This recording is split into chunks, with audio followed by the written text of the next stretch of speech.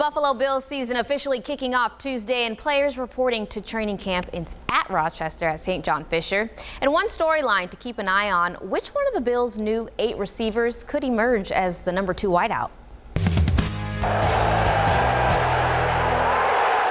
Statistically, you look at it, we were top 3-4 offense in the league last year, and it wasn't good enough. The Buffalo Bills were sent packing, another year short of making the playoffs. A 2022 team that was clearly missing a threat in the wide receiver position outside of Stefon Diggs.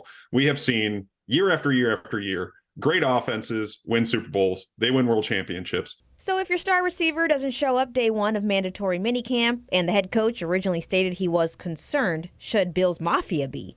Culture isn't just guaranteed within an organization once you establish it. You have to continue to work on it. It's a lot like a marriage in that respect, and I thought that was a great analogy. With Diggs not in attendance, former Miami Dolphins wide receiver Trent Sherfield saw a lot of reps instead and impressed the QB.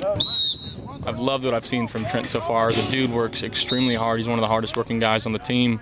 Doesn't complain about anything. He's rolling right now. Sherfield is one of 8 receivers the Bills picked up this offseason, and only time will tell who will stand out enough to make the active 53-man roster. Guys are getting in and learning the playbook, and it's not a simple offense by any means, so guys are very prepared.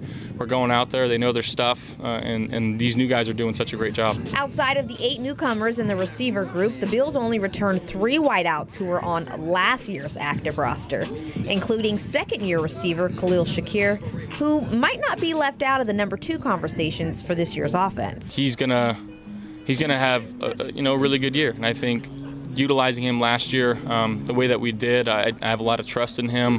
I think, he's only going to continue to grow in his role. When it comes to Gabe Davis, he would be the natural choice to emerge as the true number 2, but the consistency would have to be proven early because this Bills quarterback needs help out there to do one thing. I so badly want to bring a Super Bowl here to Buffalo.